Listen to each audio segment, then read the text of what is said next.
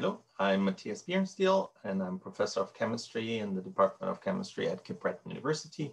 And I would like to talk today about my experiences with science communication. I've been working on a large health research grant with my partner, Duma Yang, on the study and investigation of a traditional Mi'kmaq medicine made from birch bark.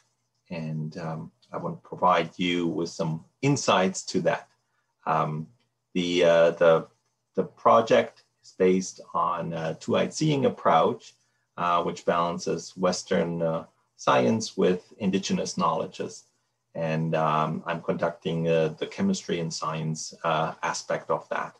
But with this program, which we're now conducting for the past 8 years, there's a big component with community outreach and talking to the community, listening to elders, and also reporting to elders. And this is the aspect that I would like to provide some of my insights there with regards to science communication.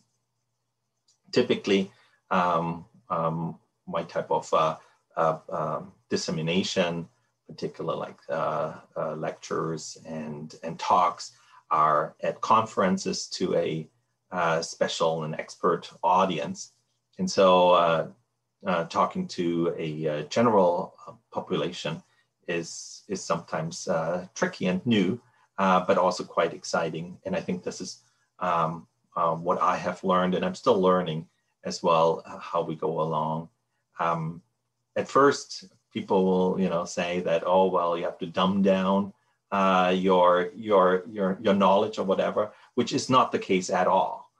Clearly, you have to kind of go away and over your jargon, and you have to explain it in a simple manner.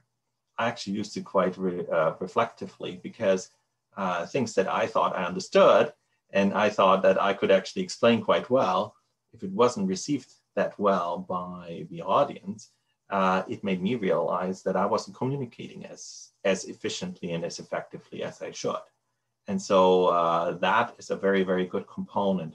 And it forces me to be very simple and to the point on what the research is about.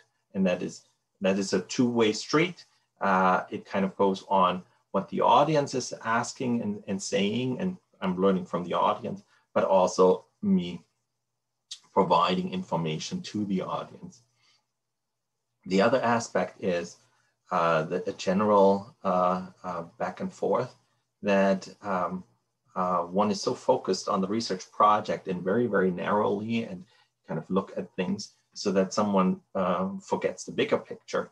And when you're communicating with the general public, you have to always keep the big picture in mind. Always kind of, why are we doing this? What is the big overall aspect to this?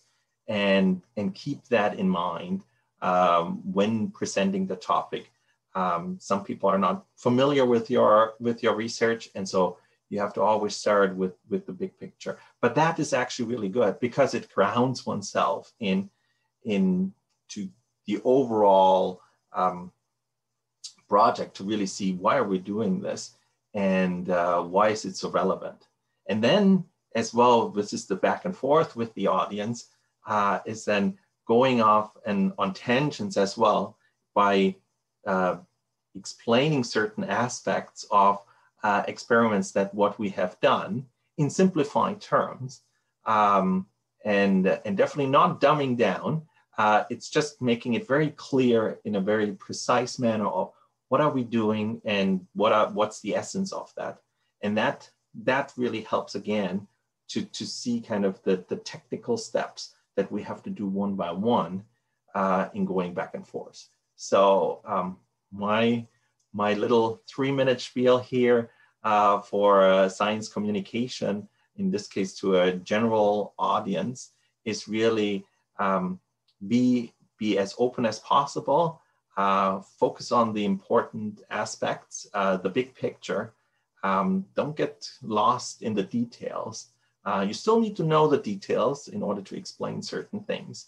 And then use this reflectively and really say, like, we can actually explore these aspects and and explain them better next time when there's another round of explaining things to other people who haven't heard the project, to make science communication better.